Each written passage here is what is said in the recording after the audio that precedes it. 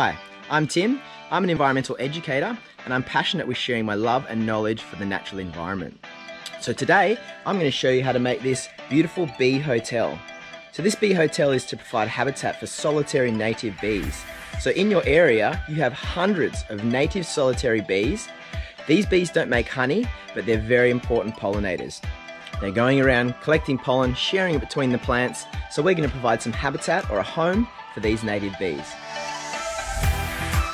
You'll need a pot, bamboo, and a handsaw.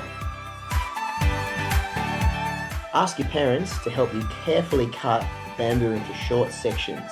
They need to be about 10 to 15 centimeters long, or the depth of your pot. Now you need to place the bamboo into the pot.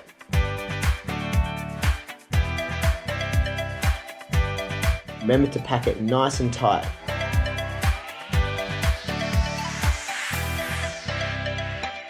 So there you are guys, a simple project that you can do at home that will help those native solitary bees in your garden. All you need to do is find somewhere that's dry and warm to place your bee hotel. Make sure you place it horizontally like this and the bees will come and nest inside these hollows. Alternatively, you can also use a hardwood log. So if you get a hardwood log and drill holes of different sizes in the wood, at least 10 centimeters deep, you'll also provide habitat for different types of bees.